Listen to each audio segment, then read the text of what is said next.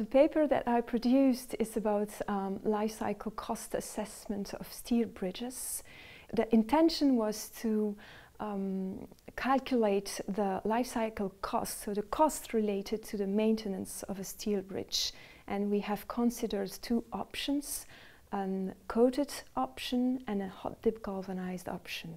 So when you make a life cycle cost assessment, you have to guess what would be the price, the cost, when it will occur, and you have different maintenance activities. So all of them are characterized by different price and different times of occurrence.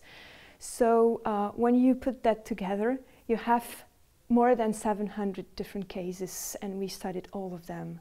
It's a comparative analysis, so we compare coated steel with galvanized steel.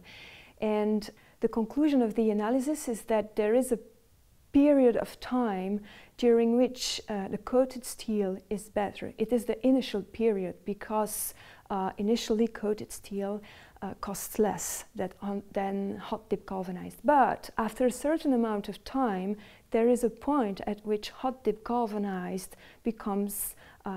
performs better, and we call it the return on investment period, I would say. The research started 1 year ago and is still ongoing. We have been trying to perform a sensitivity analysis, so we are trying to study the influence of some parameters to the cost of both options, and one of these parameters is the maintenance scenario. For this we have studied 729 cases, and the conclusion is more or less the same for the 729 cases. It does not really change.